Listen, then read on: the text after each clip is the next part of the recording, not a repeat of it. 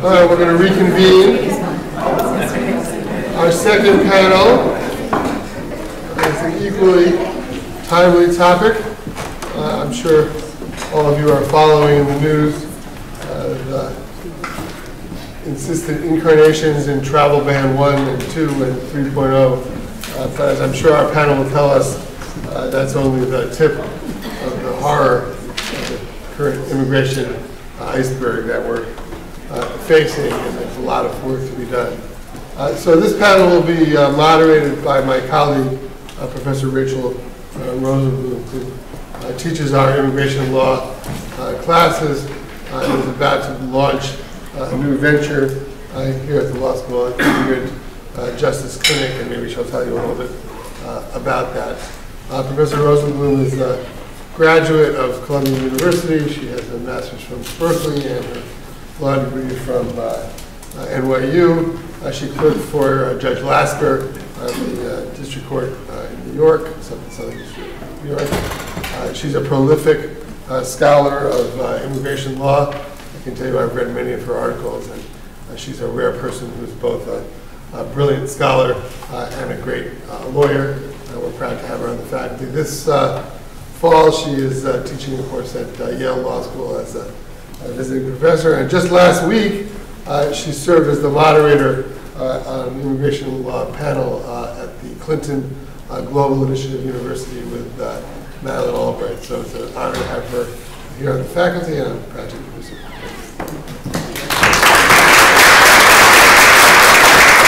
Thank you very much, and welcome everybody. Good morning. It's fun to be here at the Alumni Weekend. I know some of you already, but I'm looking forward to meeting others of you who I don't know yet.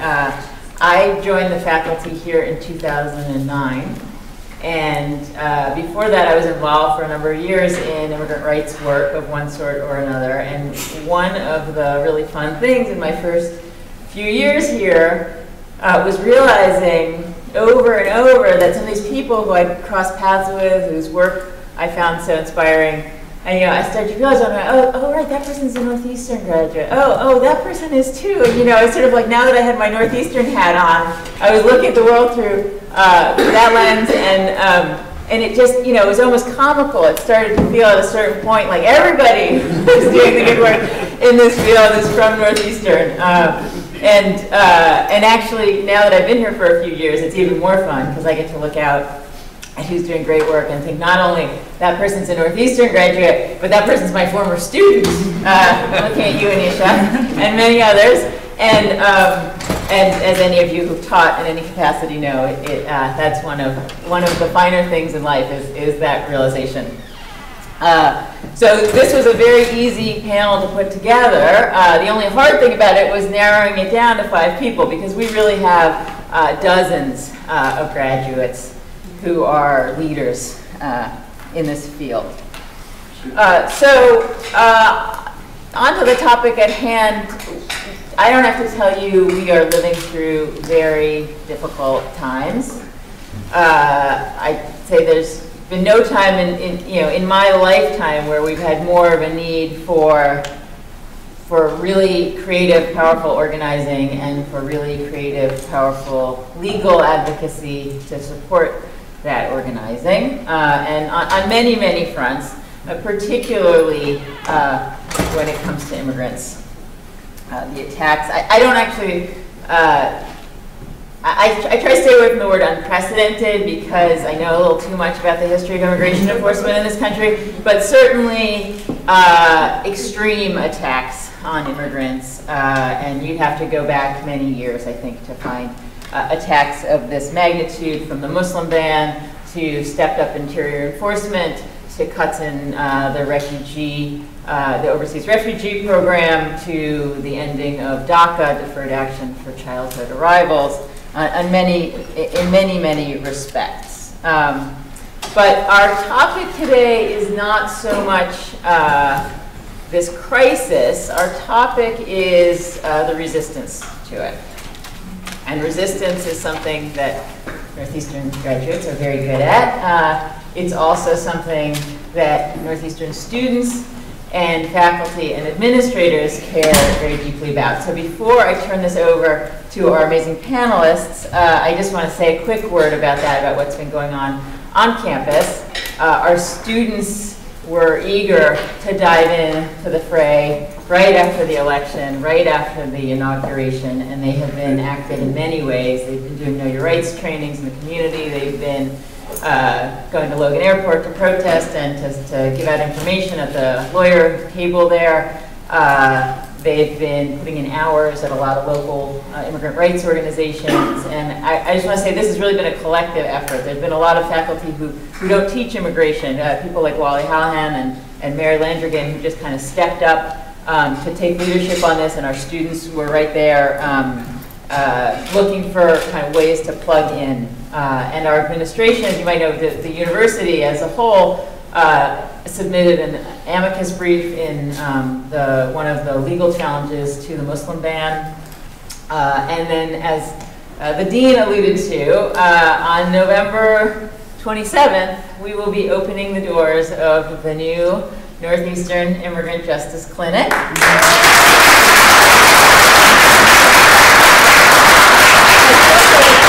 To say those words, but it's actually happening, and it's really exciting. And I don't have to tell you, you know better than I do. Some of you, this has been a long time coming.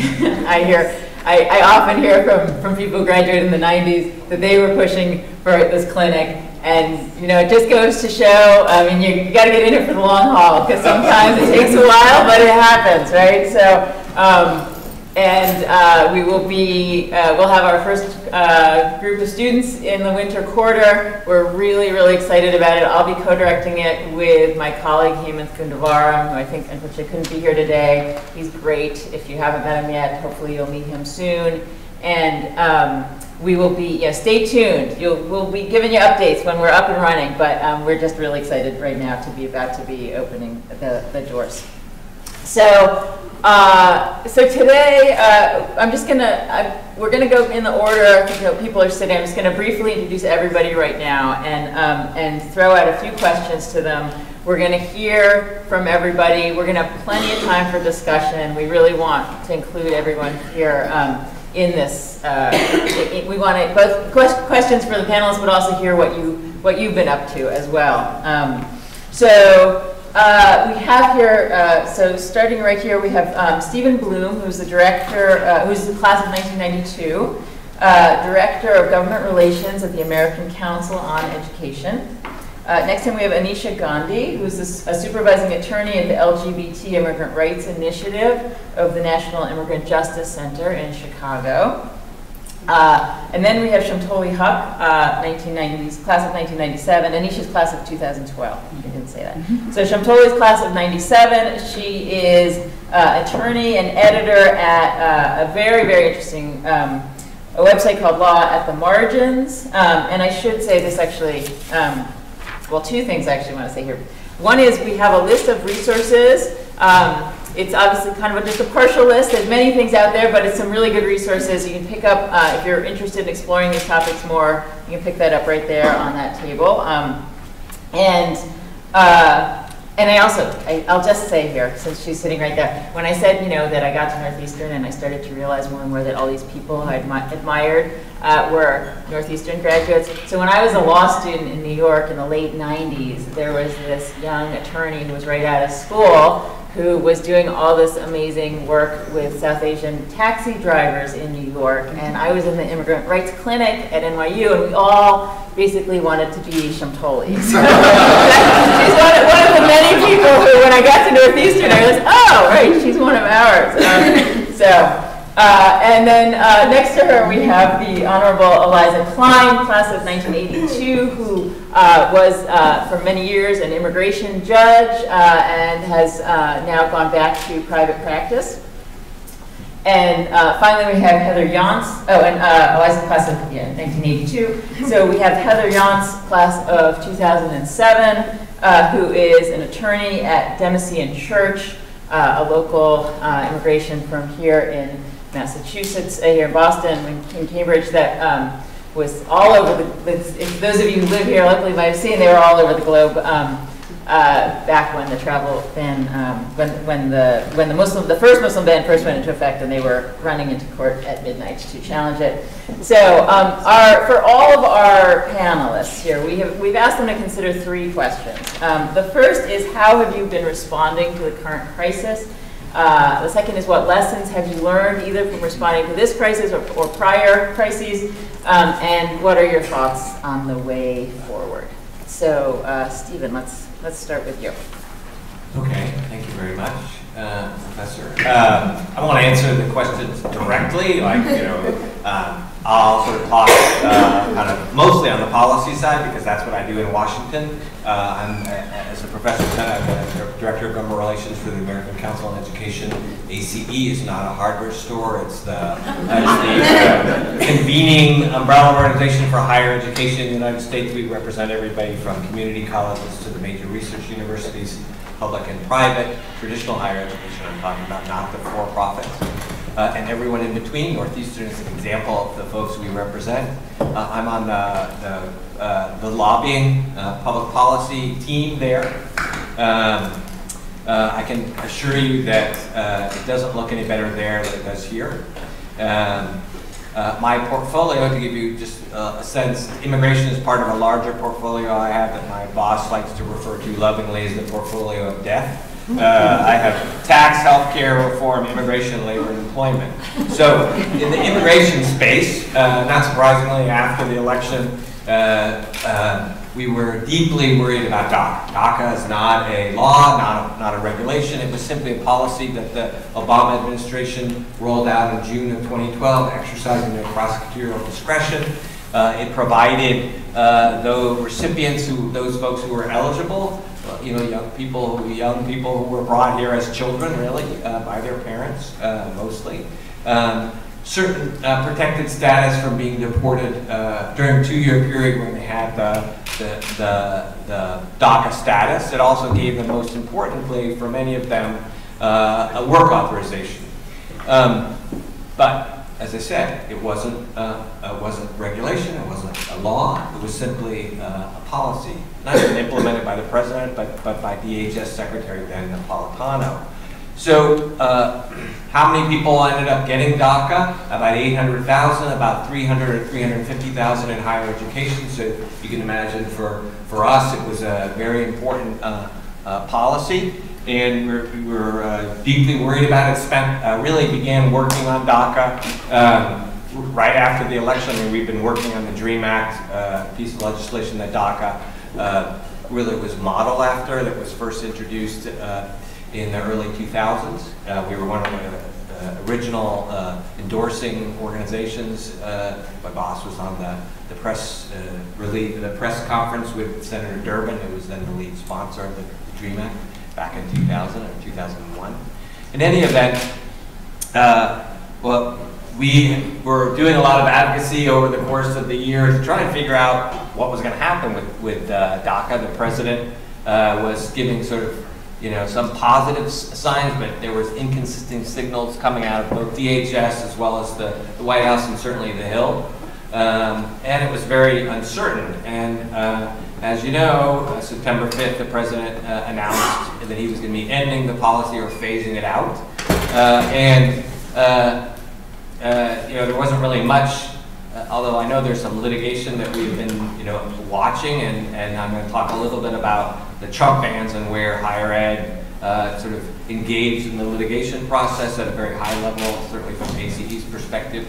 There wasn't much, at least on the litigation at this point, that we were able to do. And so since September 5th, we've been very much engaged in trying to work on getting legislation passed. Now, there are a bunch of bills that have been introduced. The DREAM Act, reintroduced by Senator Durbin and Senator Graham of South Carolina.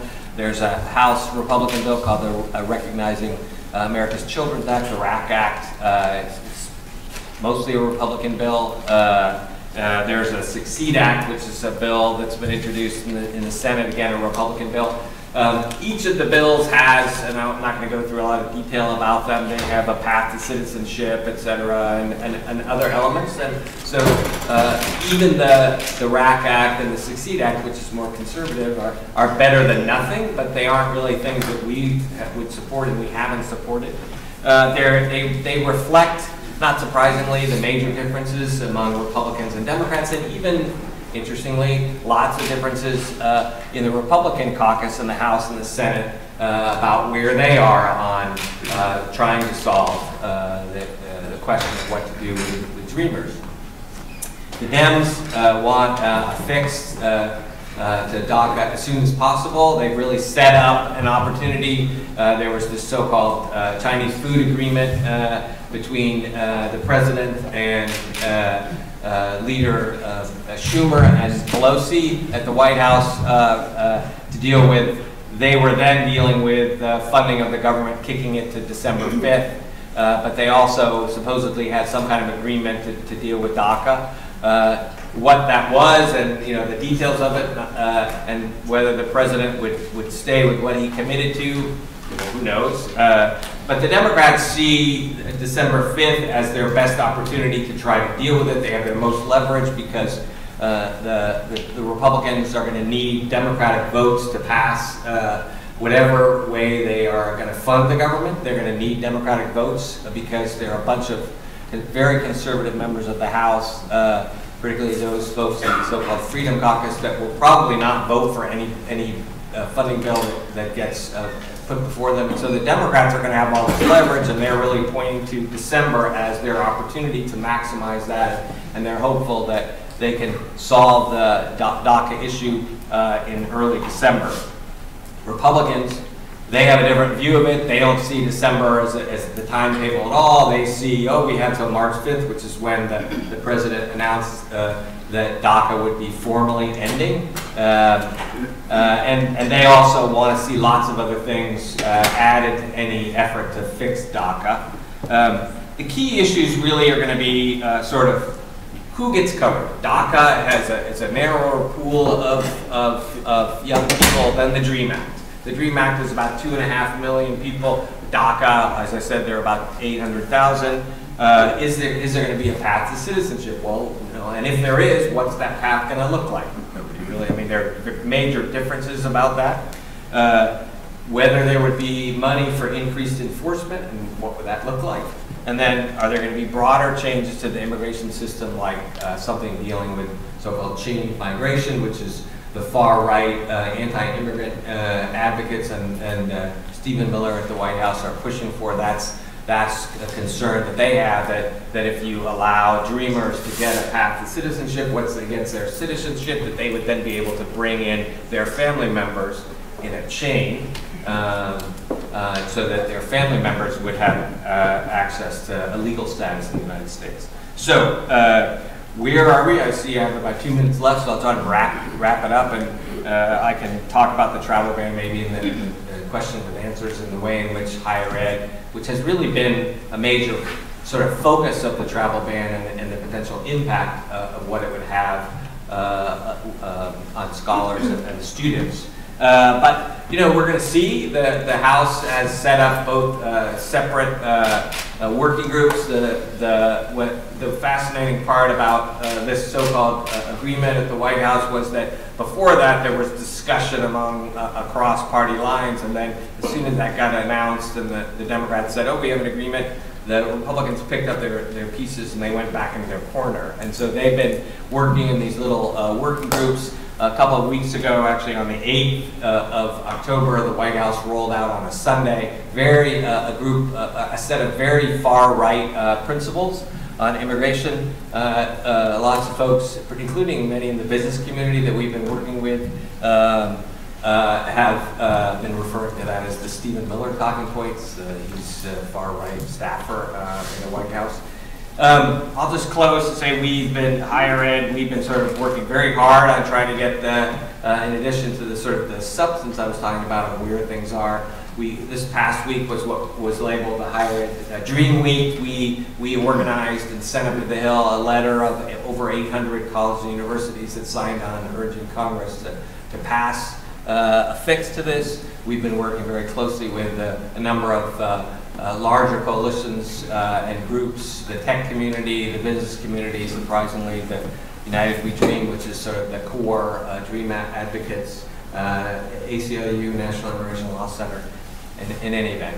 So that's sort of how I've been involved in it, and we can maybe talk about the travel ban as we go along in that time.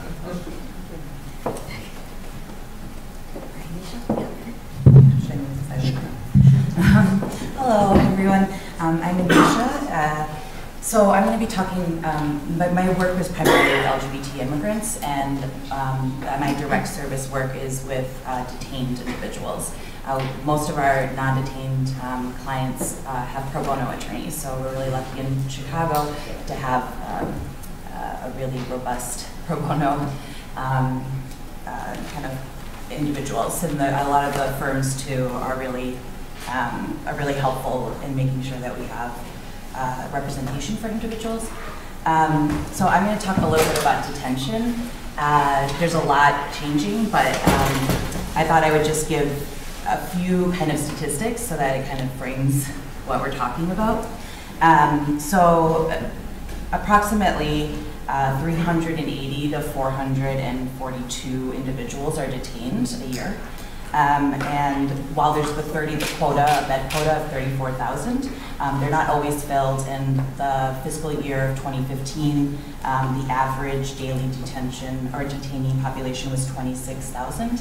But as of right now, it was down by 33, because the year before it was 33,000. So there was a little bit of a decrease in that. And the amount of money that we spend as taxpayers on detention is quite interesting. It's $90 to detain a person in private prisons, while it's $72 to detain a person in municipal jail. And 60% of detainees are held in private prisons. So around 70% of current detainees are subject to mandatory detention. And mandatory detention has been around since, I think, the late 80s. But it kind of exploded with the two main passages of the two acts. It's IRA, which is the Illegal Immigration and Immigrant Responsibility Act, and EDPA, I think is how people say, is Anti-Terrorism and Effective Death Penalty Act, which are both passed in 1996, and they categorized a huge number, or a huge range of crimes as aggravated felonies. And a lot of those were for things like drug possession or theft, minor theft. So the reason why I wanted to tell you guys that is because LGBT immigrants are even more vulnerable than the average individual who's detained, and that's a lot to do with biases around their sexual orientation and their gender identity, and also the misgendering and the detainment of individuals in a facility that's not safe for them, or it's not with the gender that they are. And then, so another thing that I think is really interesting about detention is that the majority of people are detained in places that are kind of outside of major cities, right? There's not really a hub of attorneys in a lot of these places. So nearly 85% of detained individuals go without representation, and 80% of detainees are housed in underserved or unserved locations, which is also very interesting because the only 3% of pro se asylum seekers are granted protection, compared to 18%, which is not very high for those who have counsel. So, and one of the main concern for our project, and one thing that we've been working on, is just getting people out of detention, because it's unsafe. Their dignity is consistently and constantly challenged, and they're treated inhumanely in a lot of ways. And a lot of asylum seekers, which is primarily who I work with, are coming from places where they've been harmed. They have maybe been arbitrarily detained and tortured in those situations, and then they're kind of coming for safety or refuge, and then putting back into a process that kind of re-triggers them.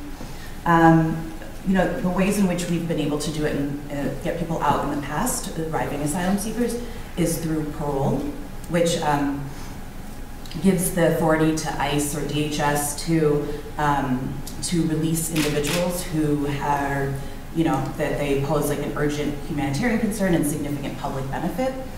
And in January 2017, the memo was changed to, or the DHS changed kind of the requirements of parole and said that it should be used sparingly. But in there, they said that the information or the standard for individuals who have been shown to pass credible fear, that should remain in full force.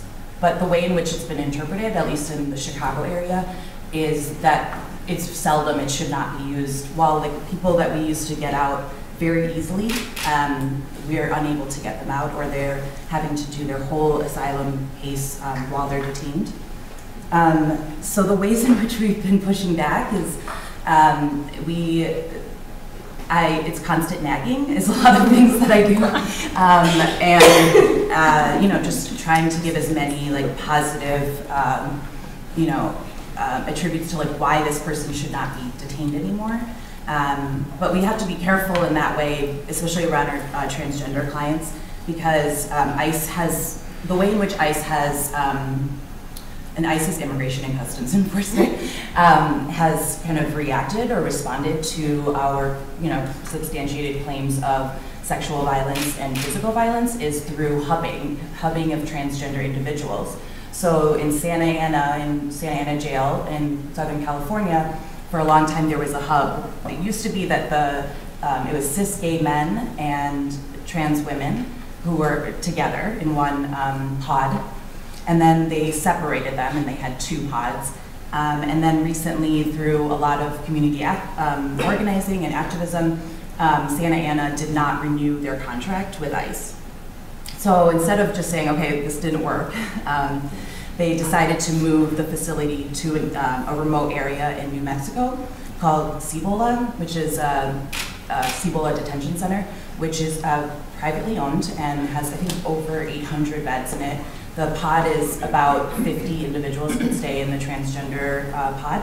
As far as I know, they don't have a cis gay men pod or bisexual man pod at the moment.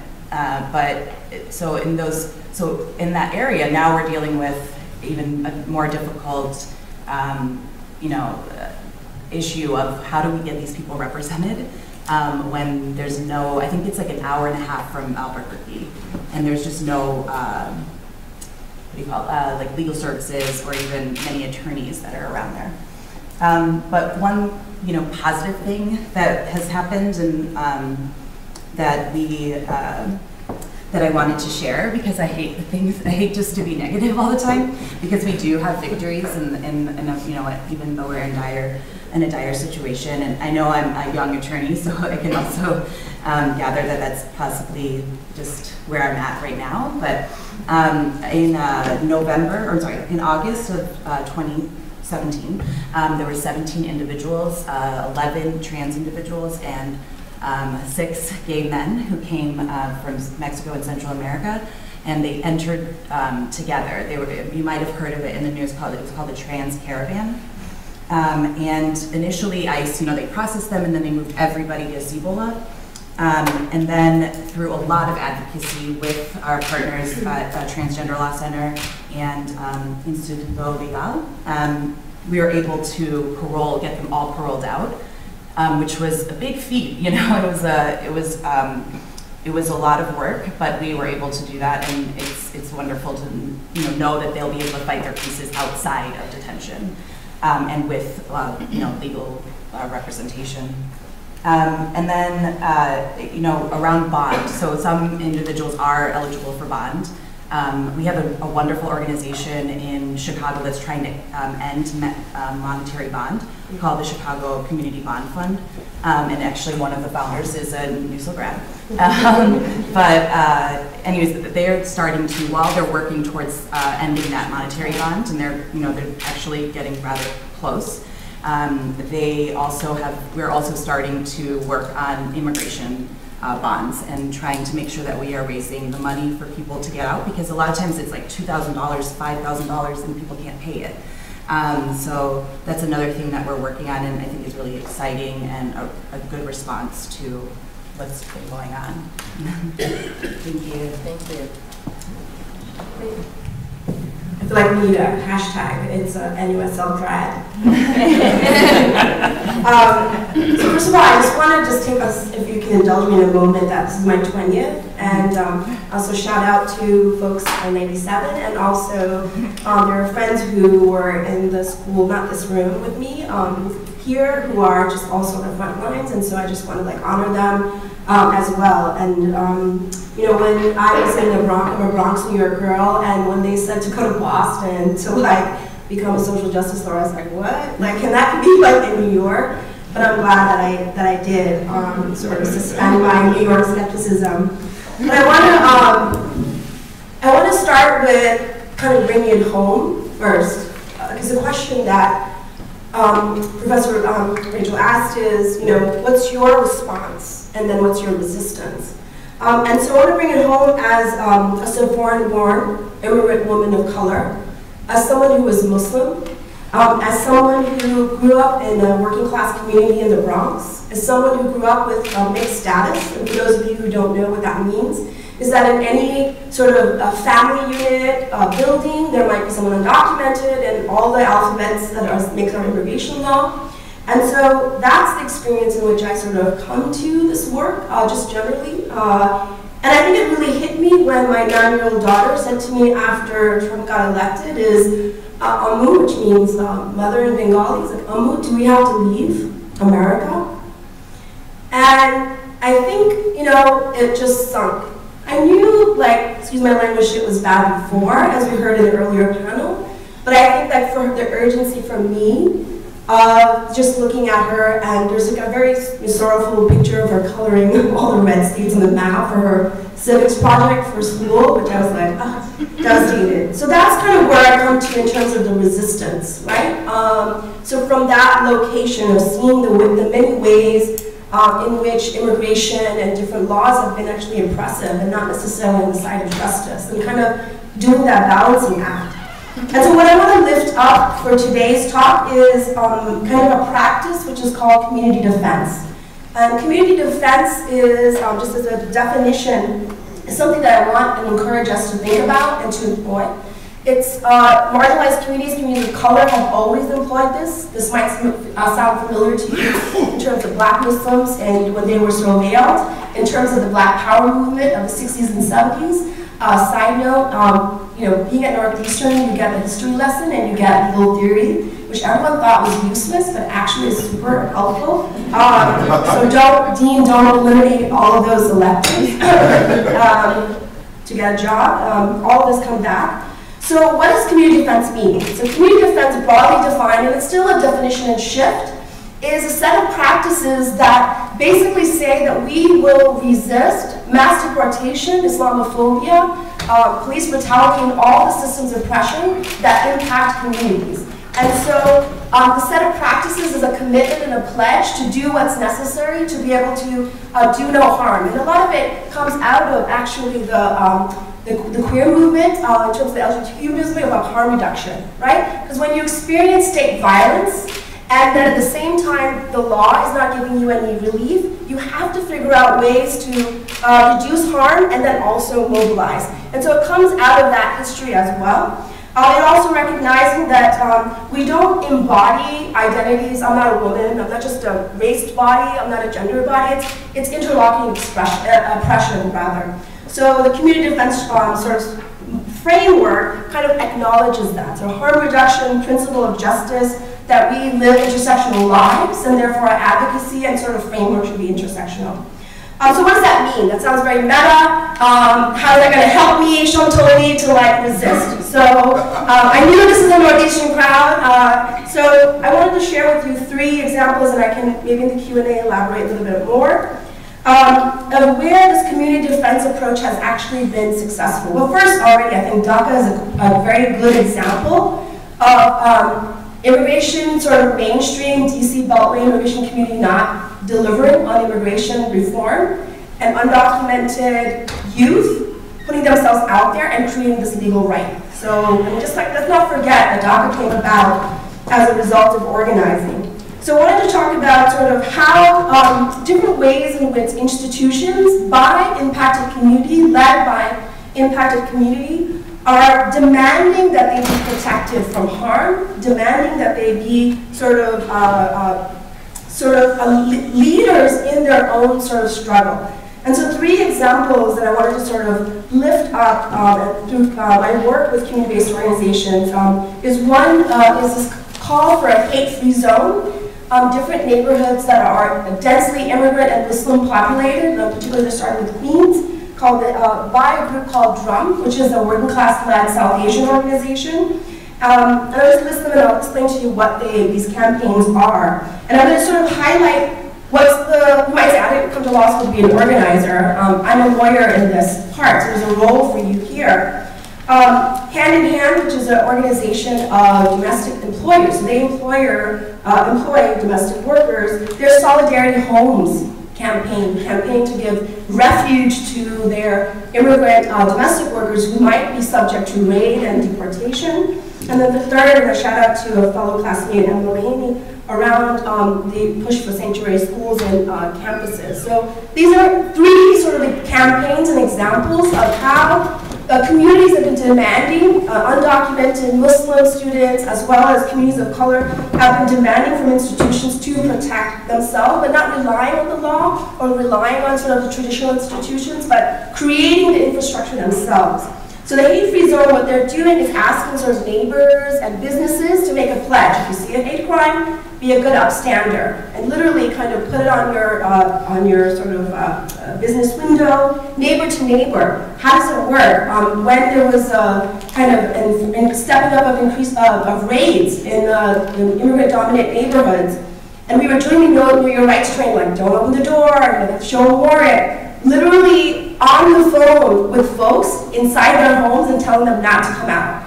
And then when the ICE sort of gave up because they didn't want to wait all along, is then moving them to another location to protect their safety. Because the first line of defense is that everyone's here to stay, and we will not allow anyone to be deported, we will not let anyone to be registered, and so that's kind of the community defense model. And then there's of course more affirmative, but I wanted to kind of lift this piece up because I think it oftentimes gets sidelined. Solidarity Home is the same thing. Domestic employers saying, I want to protect my immigrant worker, but then under immigration law, could you be subject to harboring? So giving the strategic legal advice to folks who want to really go out there and put their body on the line and stop sort of this madness that's happening and do sort of the protection work. And then sanctuary is protecting our students. I hope Northeastern, I'm not sure, is a sanctuary campus. Well, talk to me afterwards. Let's just say that. Yeah, so just what does that mean? It can't just be a name only, but how are you, for example, training faculty? And I teach in a CUNY system. If ICE comes in, security comes in, what do I do? What can I do? Will I be disciplined by my union if I actually stop ICE from taking one of my students? So these are the kinds of legal questions that sort of we're tasked to ask in doing the community defense work. So I can go on and on, but the legal work is that kind of strategic, that sort of innovative, kind of creative thinking that we are trained to do and to use that in the immigration context. So I want to just other 2 examples in the remaining two minutes is specifically focus on Islamophobia.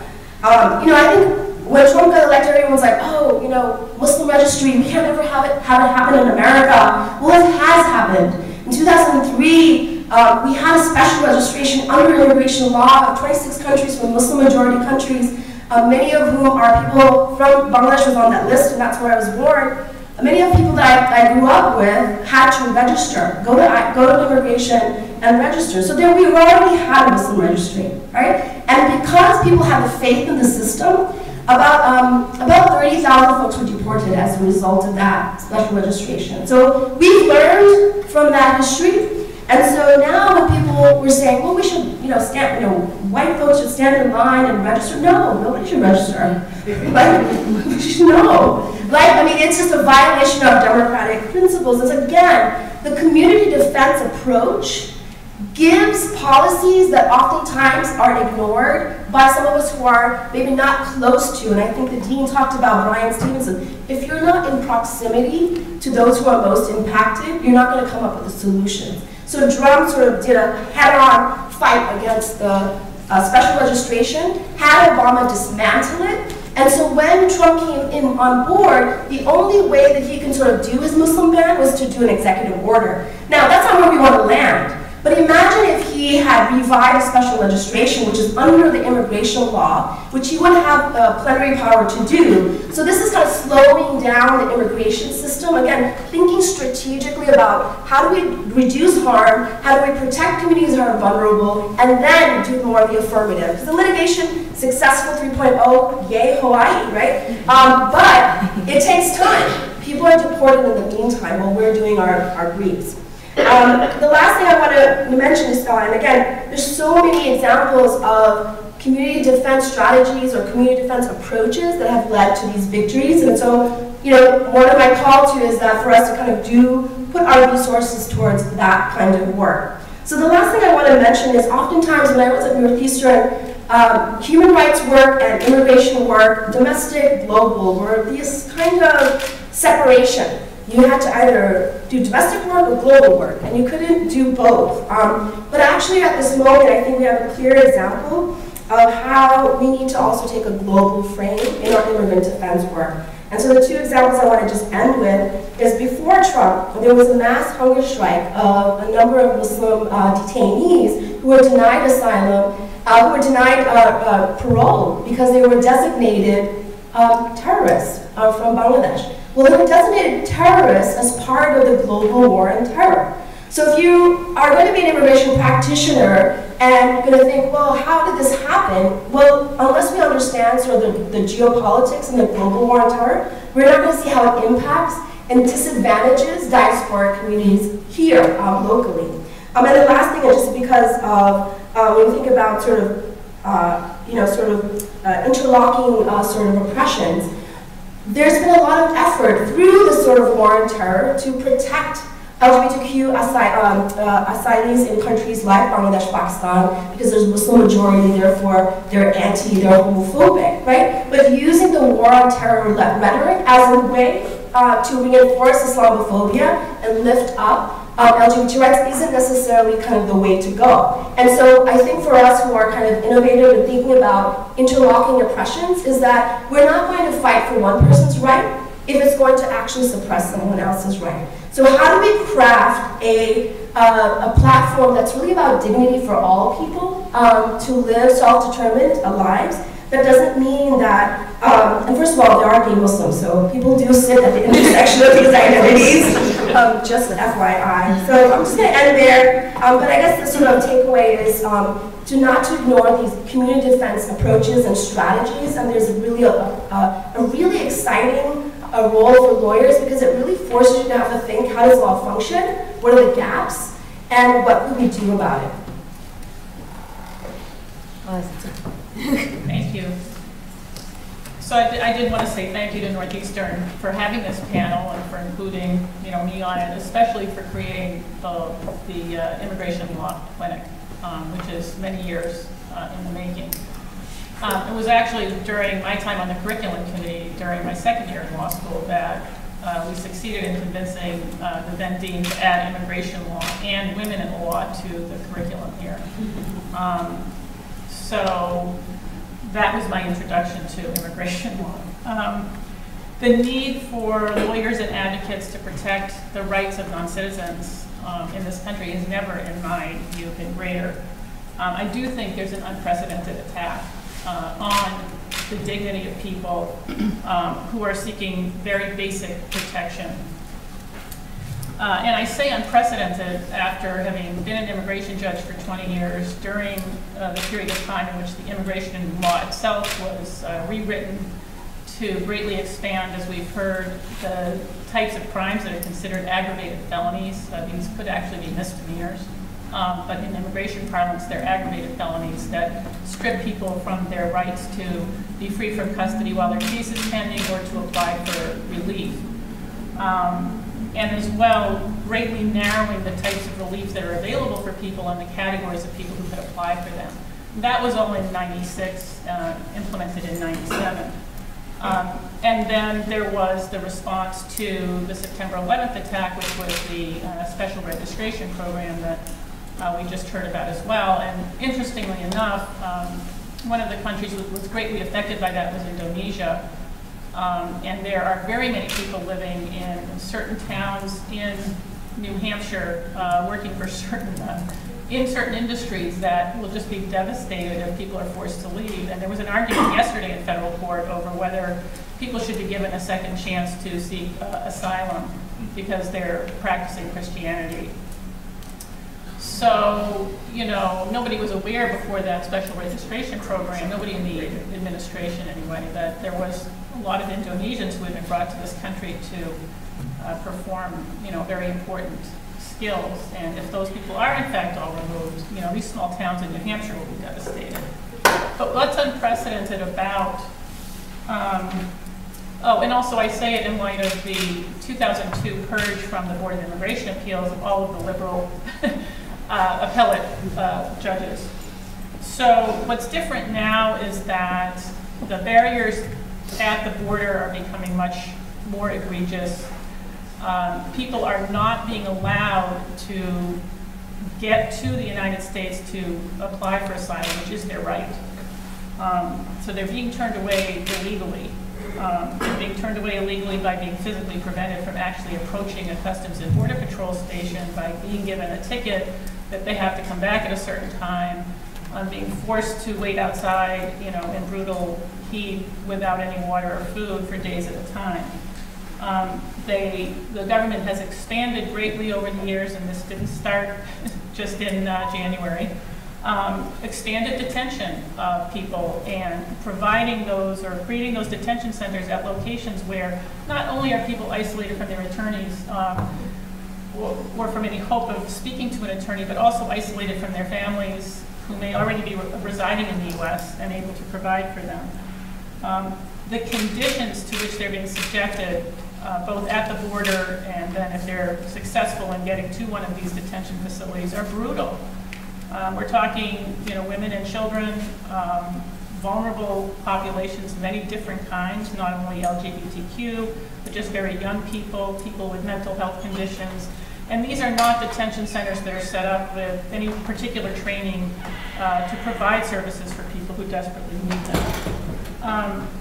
There are restrictions, so there's barriers to obtaining attorneys, and this prior administration argued in federal court that 3- and 4-year-olds could have their hearings without an attorney. All of that existed under prior administration. What's changed is the vilification of people who are coming to this country to seek protection.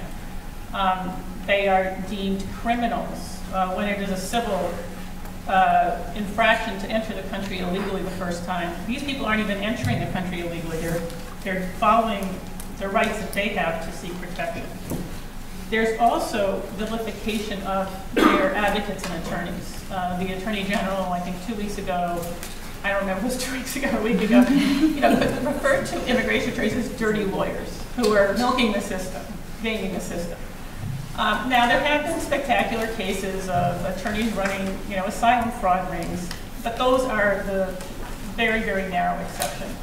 And this concept of, you know, you're a dirty lawyer, I'm like all for that. But, you know, and then the last sort of piece of it is this rewarding of people who use violence against people of color, people who are Islamic. I mean, it is an outrage, what is happening. And the example, of course, is the pardon of Joe Arpaio. So, you know, that's new, I think. The other piece of this is, you know, coming from my perspective as a former immigration judge, is that there's actually an assault on the judicial process itself. And the first piece of this is something that's kind of new happening, is restrictions or changing the guidelines that asylum officers are given to review the cases initially. They do an initial finding if somebody has a credible fear, and if they don't pass that, the individuals have a second bite at the apple. They can go to an immigration judge who reviews the case and says, well, the asylum officer was right, you get sent back to your country. They say, well, I think you might have a colorable case here, I'm going to vacate that decision. You have a right to get bond, be released into the community, and have a full chance at providing your case. So there are some discussions within the administration of cutting out that second bite of the apple entirely. And I can tell you, on average, I vacated about 50% of the cases that came before me. Not a high percentage, but I tried.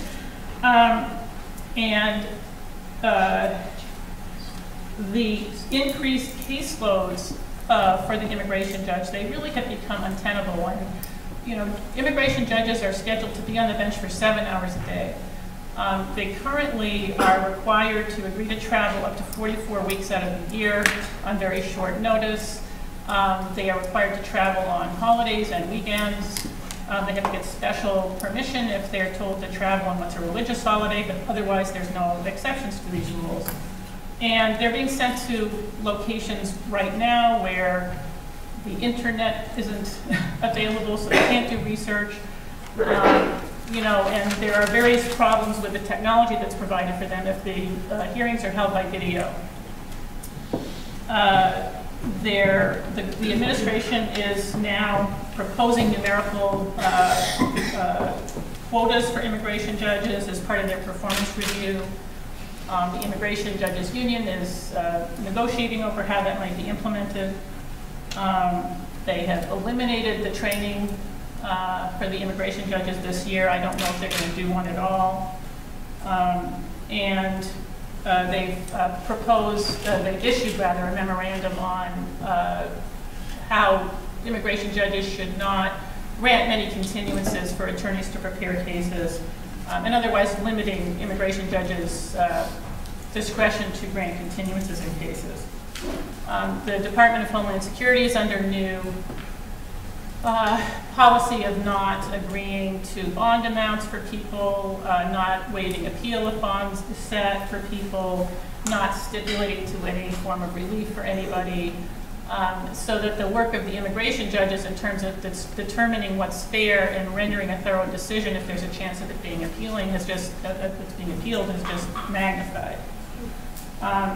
So the immigration judges, the American Bar Association, the American Immigration Lawyers Association are all supporting the concept of having an Article I court, which would bring the immigration judges out of the Department of Justice and have them be independent. So that's one movement that may or may not work in this current Congress. But the response of organizations has really been amazing. I mean, there are groups at the border which help transport people through Mexico, provides safe housing for them, other services that they may need, escort them to the border so that they actually get to speak to a Customs and Border Patrol officer and apply. There are organizations that help people who have been deported to Mexico and other countries to reintegrate and try to rebuild their life there. There is a couple of organizations, the Dilley Pro Bono Project and the Southeast Immigrant Freedom Initiative, Sci-Fi, which is my favorite name, are organizing around various detention centers to provide on-the-ground volunteer representation, through mentoring and training. There is also a group that operates at Burke's Family Detention or Family Residential Center in Pennsylvania, where you have children and their mothers who have been detained for up to 2 years. Basically, I just want to say that, I think the response has really been overwhelming. Another example is New York, which, and this started 6 years ago, I believe now.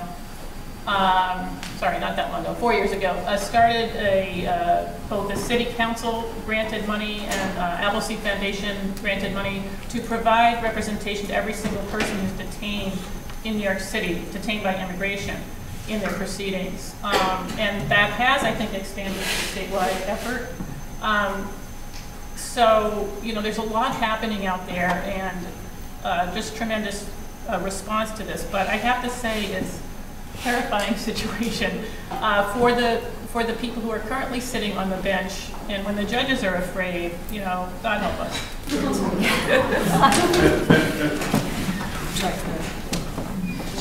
Okay. Is it on? I don't know. Can you all hear me? Yeah. Okay.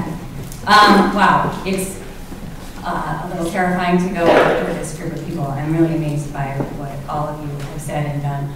I'm just going to give you a glimpse of what it's like in the trenches. I'm your average Joe immigration lawyer doing this every day.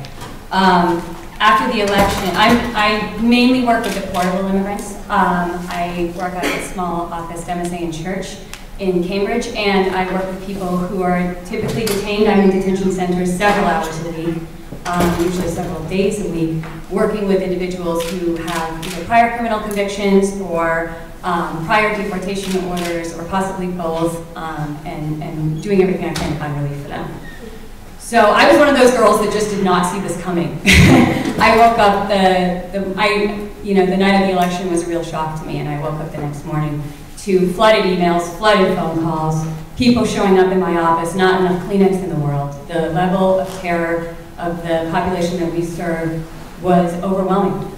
And my boss, Susan Church, was the head of the American Immigration Lawyers Association for New England. We call it AILA in New England. And we sat down and started talking about what can we do not just to help our clients, but to help the entire immigrant community here in New England. And we started reaching out to immigrant-serving populations and groups and attorneys, and of course people were already coalescing and they were already organizing. Judge Klein is absolutely right that the organizations and the response from the immigrant-serving communities have been just incredible. One example of that is we decided after a number of meetings and phone calls that we wanted to have trainings for immigrants, the Know Your Rights trainings, but also to educate them about what local organizations were available and close to them if they needed immigration attorneys or other kinds of services, and also what status they may have and how that status could potentially change under the Trump administration.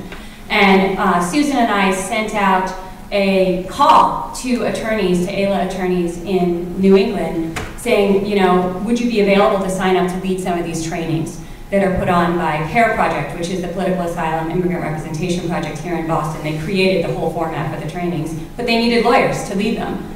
And 3 hours after we sent out that email, we had more than 30 pages of volunteers. It was absolutely overwhelming. And that kind of level of support has not ceased. It's just been incredible how we can move forward. The group has stayed cohesive and strong. One of the things I did was kind of personally in response to this current crisis is I was one of the 2 attorneys in the airport the day after Trump signed the executive order, the Muslim ban, banning entry from individuals from the 7 Muslim majority countries coming into the United States. So on January 28th, I got a call from Susan, from my boss, saying, they're detaining people at Logan. I need you to come with me to the airport now. We need to find some plaintiffs. We need to find a way to stop this executive order from taking effect, at least here in Boston.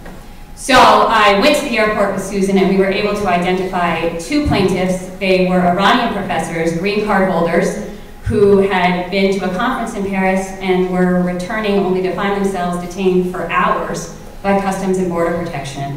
And we had kind of met them, not met them because they were being detained, but through friends and family members, and able to use them as our plaintiffs. And as soon as we had that agreement, we were on the phone with the ACLU, immigration attorneys, Mintz Levin, which is a big firm here in Boston, as many of you know, and then at the same time, try and find a judge who would hear our case on a Saturday night, calling everybody we knew. Susan was able to locate Judge Dean, who was a federal magistrate judge who was at the Schubert Theater at the time, and talked and talked and talked until she finally convinced Judge Dean to have a hearing at 9:30 at night on a Saturday night. We raced from the airport to the federal courthouse. We met Carrie Doyle and Matt Siegel, who's the legal director at the ACLU, and a number of other attorneys, and argued well into the night. And we made a number of constitutional arguments, the First Amendment, the Fifth Amendment, but a lot of what we did was talk about what was happening on the ground, not just here in Boston, but all over the world, that people were being taken off of planes because of this executive order and trapped in airports. And our proposed order actually included a directive to the airlines to let the people on the planes. And we won at 1:45 in the morning.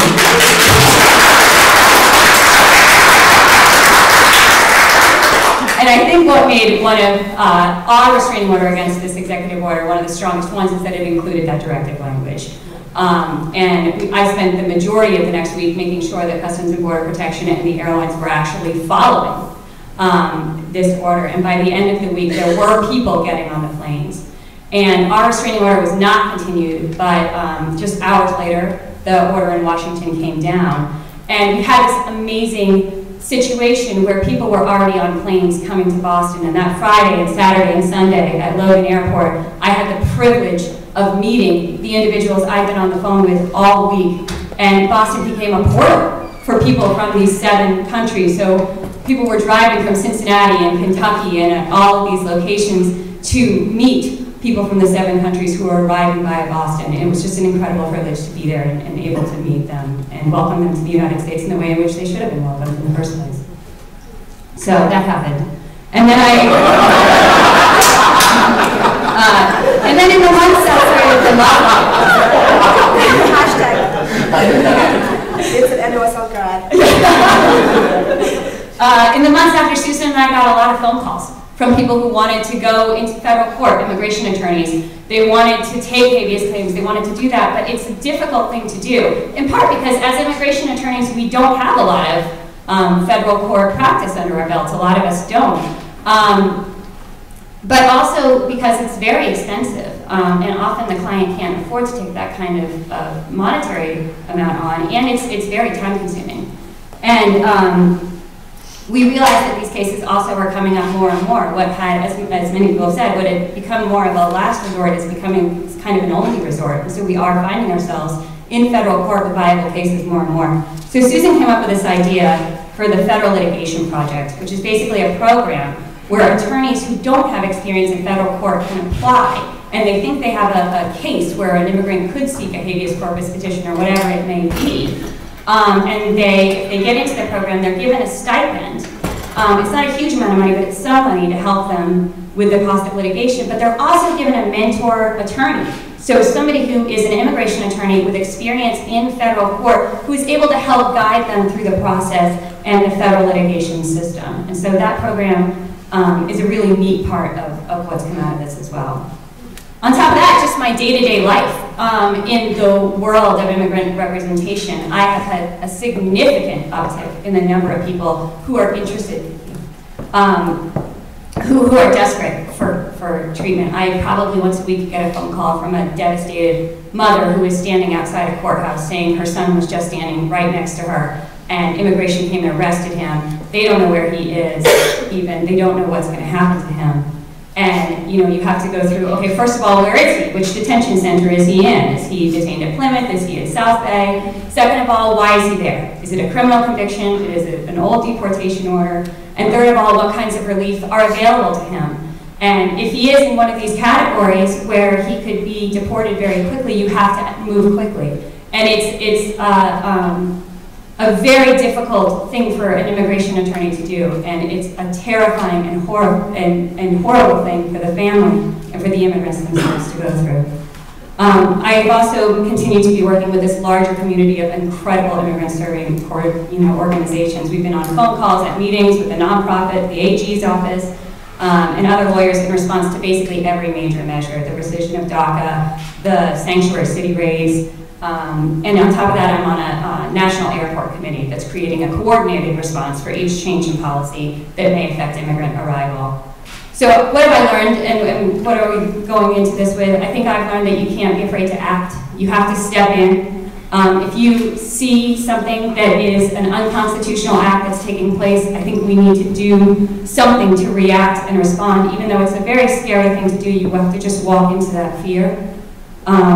But you can't react without thinking. You have to get as much facts as possible from the client, from the family members, from everyone around you in the situation. You need to meet with amazing immigration lawyers and go on listservs and Facebook pages and see, is this an isolated incident of a constitutional abuse, or is this something that is happening on a larger scale? And you have to consider your personal safety. I am guessing I'm not the only person on this panel that it has received hate messages and hate mail and been targeted for some reason, because this is a very highly volatile time, and we're working with a very vulnerable population. So I think I've learned that Trump can do a lot to harm immigrants in a very short period of time with the DACA rescission, with a lot of the stepped up enforcement, but that we can also win in the courts. The travel ban's been stopped in its tracks 3 times now. And again, we also have a population of Americans who are rising up and mobilizing in support of immigrants. But most importantly, I think, is this group and these organizations that have come together. And I think that the partnerships that we're making with these people with the common goal of resisting any form of human rights violation against this vulnerable population, I think those connections are going to serve us now and into the future. Thank you.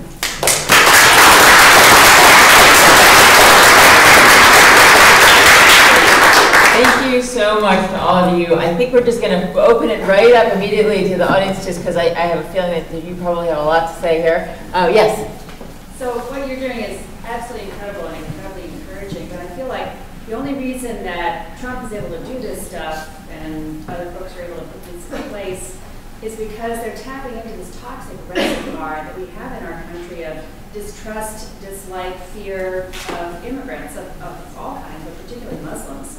And I think just as we've seen in other campaigns, there needs to be a component that's kind of the information piece of it too. My sister lives in Canada now. Communities can sponsor immigrants. They've got a Syrian family in their little tiny town in Nova Scotia that the community is sponsoring to bring there. And I have partners in my firm in New Hampshire who think, oh, well, a ban on Syrian immigrants sounds like a good idea to me, and it just blows me away. What is needed? What can we do in addition to the legal work as attorneys? I feel like there's also this public information component that is really needed at this time.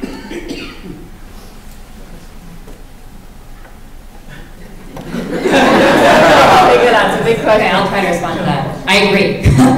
And I've worked a lot with the media through this, these many kind of months of this. And I think part of the difficulty and the frustration that we have is that there's only a certain kind of story they want to bring. And it's this one individual's life and how this one individual and his family may or may not have been affected by this.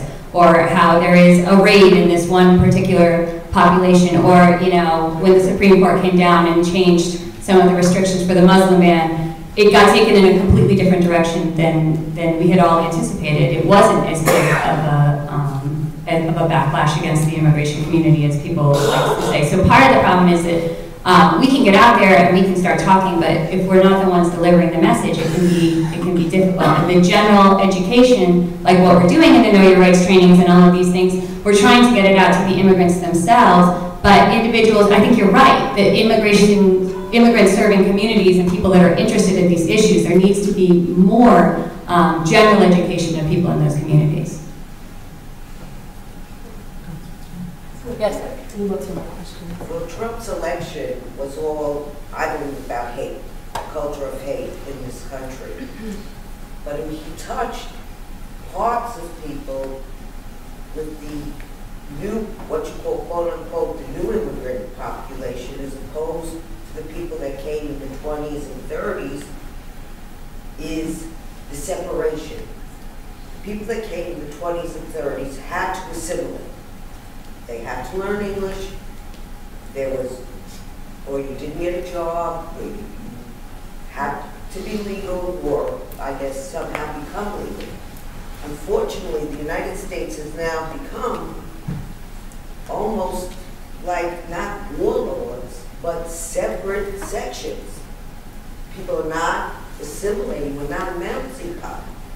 And he managed to get into the separation, and say they don't pay taxes, they don't do this, they don't do that, they're going to do this, they're going to do that, because everyone is always afraid of people and things they don't know. And until there's, I think, a little more assimilation, you're going to have people supporting him. There's no reason I think he was elected. I really don't agree with you.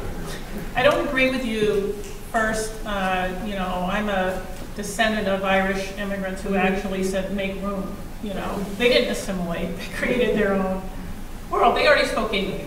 But, you know, I'd like to say, I think the fundamental problem is with the economy. And people are angry about their inability to see their kids have a stable future, to, you know, have a secure retirement where they're not going to lose their home if they have to go to a hospital.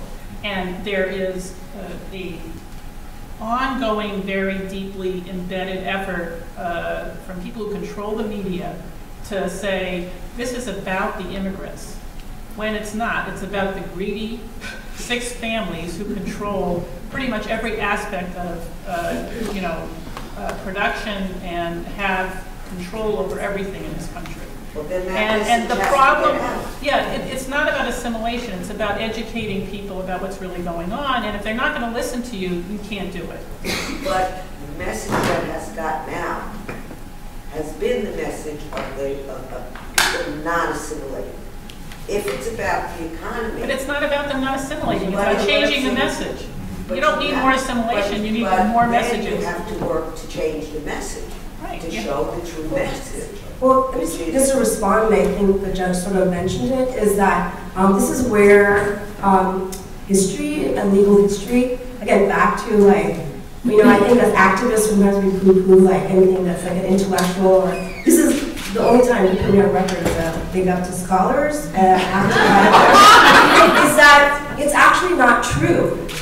I mean, I'm not just, I mean, there was Jewish ghettos. I mean, when there were Eastern European immigrants in the 20s and 30s, anarchist socialists who were deported, right? Oftentimes because they didn't assimilate because of their sort of identity. So I think we just have to, I think to your point, I do agree that we have to get that message out. And so the community defense approach, that's why I feel like is an approach that really looks at history, right? So for example, the registry that I mentioned, people were like, oh, we can never have a, and the reason why I actually don't use the word unprecedented is because we have continually used the legal system as a form of exclusion. So it's happened before. And then the economy, just as someone who works on the intersection of sort of immigration and labor, you know, since the 90s, we've sort of promoted a policy of outsourcing and deregulation and neoliberalism, which has caused jobs to sort of go abroad and create lower paying jobs, right? So I think back to the global and sort of understanding this sort of kind of where is this anxiety coming from? And the other thing is, let's be real.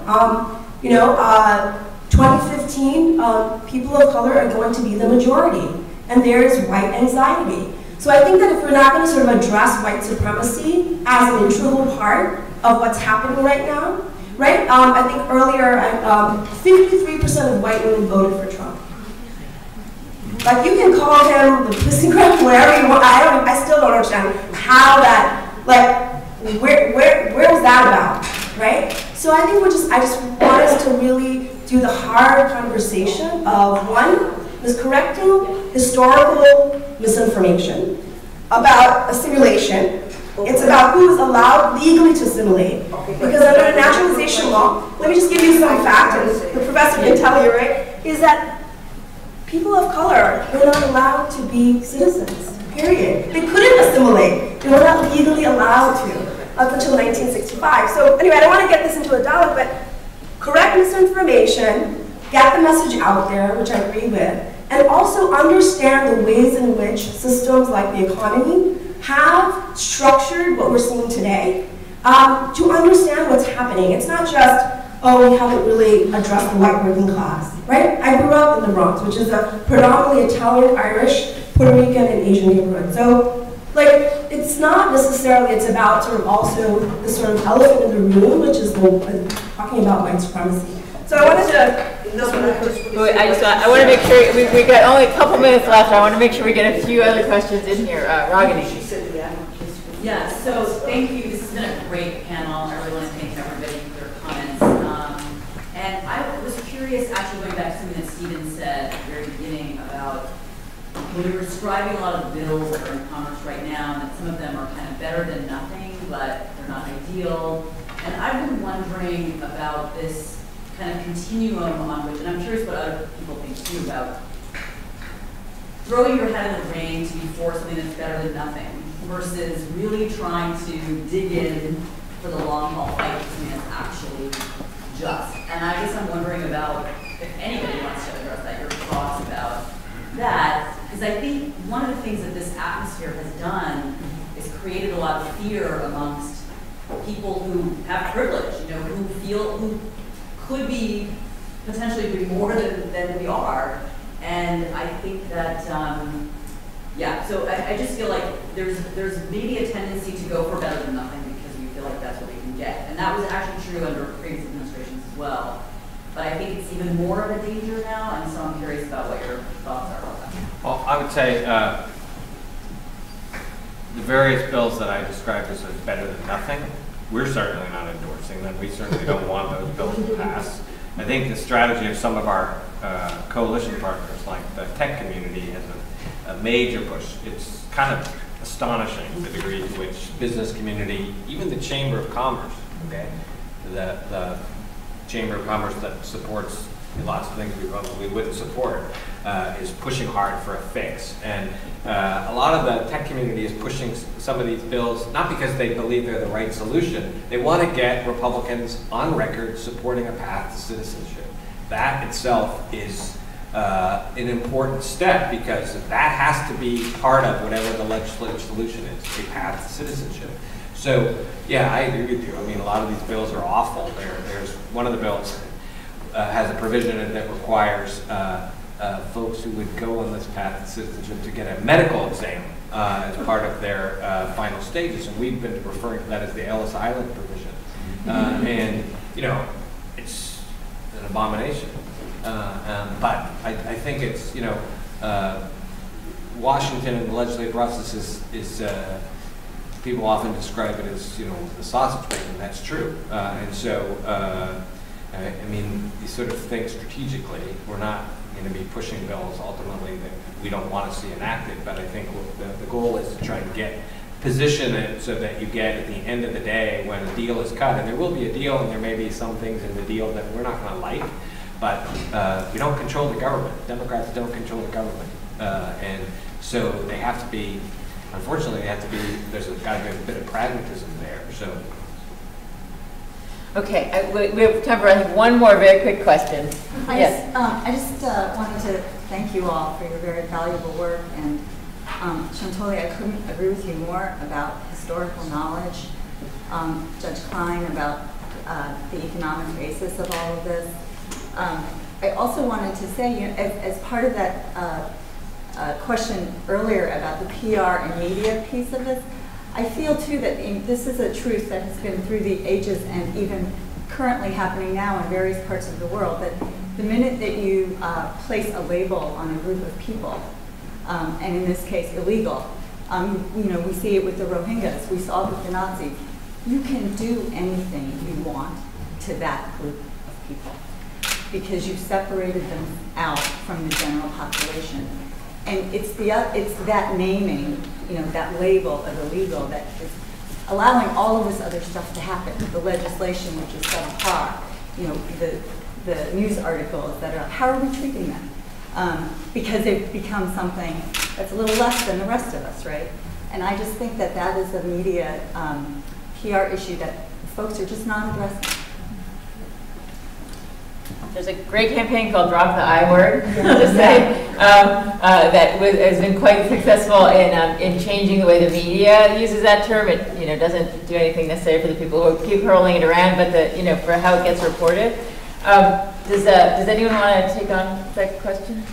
Well, again, just part of the reason why last year I started this new project about the margins is precisely that is allowing media, nonprofit, and to sort of make those strategic sort of interventions around the narrative, because, you know, the narrative determines like policy and determines a lot. You know, storytelling, you know, I don't think I really registered as a student how much crafting the story, who tells the story, has power. And so how much that is important. So PR and messaging. And so to me, I talk about not in terms of, PR and this sort of, some people have this reverse reaction to it, but just storytelling and narrative and lifting up those stories.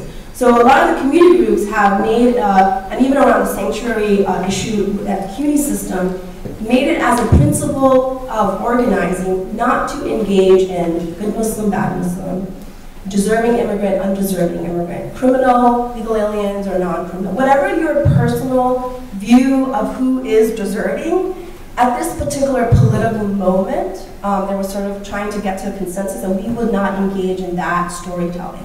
So for example, in the beginning, I think it's been pretty successful. There was like a little bit of like, DACA or the Dreamers are more impacted than everybody else.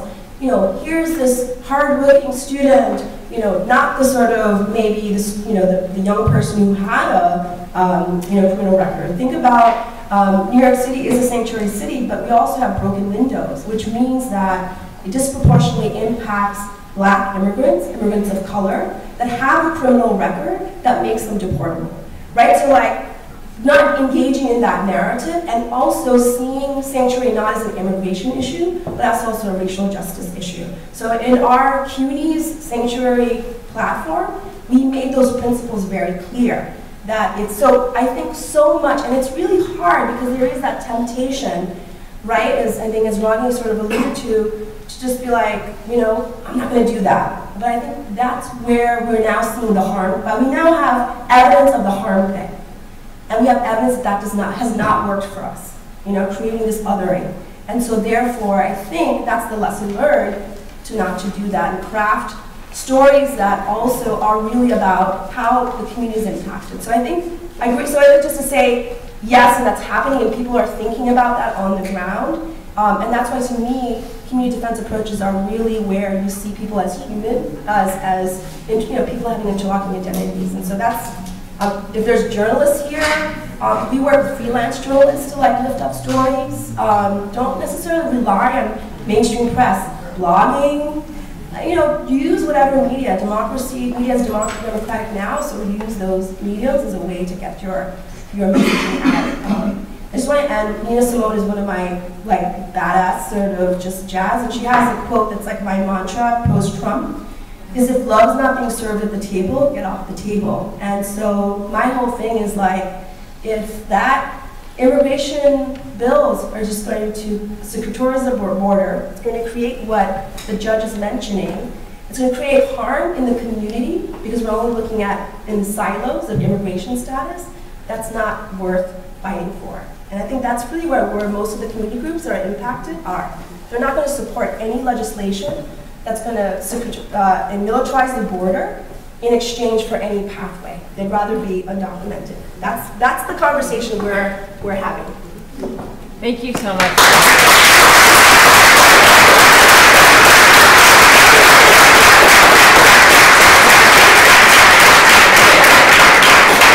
So I want to add my thanks to Rachel and the panel.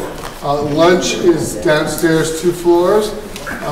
Those of you who are going on the duck tour or there's a Fenway Park tour. I wish we were playing the Yankees instead. But, and then tonight, 6:30 is drinks at the Continental Health Lobby. Mary Panano will be the featured speaker.